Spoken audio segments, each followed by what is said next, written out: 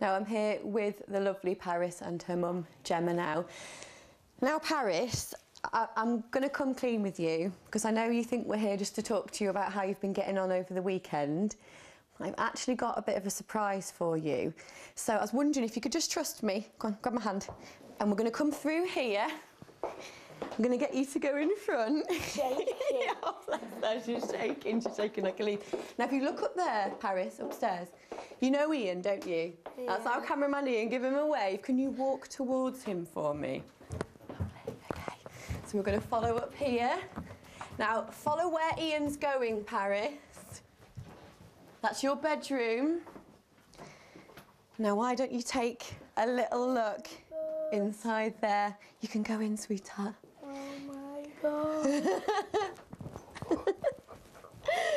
This is not your bedroom as you remember it, is it? No. Oh no, you get me started, sweetheart. She's very, very emotional because this really is quite different, isn't it, darling? Do you want to have a little look around? So we've got lots of things to try and make you feel at home. Can you see there? Because Paris had her mobile phone stolen. So there's some nice pictures there. There's a jewellery box. Can you point out some things? What do you think of this? I love it. Oh my God.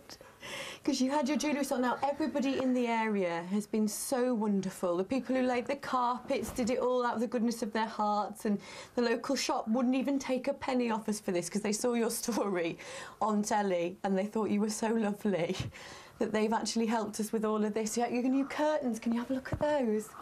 Oh my God. Now, Paris, if you have a close look at them... Yeah. Oh, careful down there. There's a bit of equipment. If you have a close look at those, can you see that they say Paris? Yeah. Oh my God. Nothing else to come. Give it a little look at here's your mannequin so you can put your clothes on when you're getting dressed in your teenage years. And Mum obviously has had a very big hand in this. So what do you reckon? Thank you. Oh, you are welcome, my darling. Give us a big cuddle. There you go, guys. I think we've made this little girl's day. Oh, too right. Oh, he loves it. I have to say, Katie, the first time I think Paris has been lost for words. She's so chatty. Oh.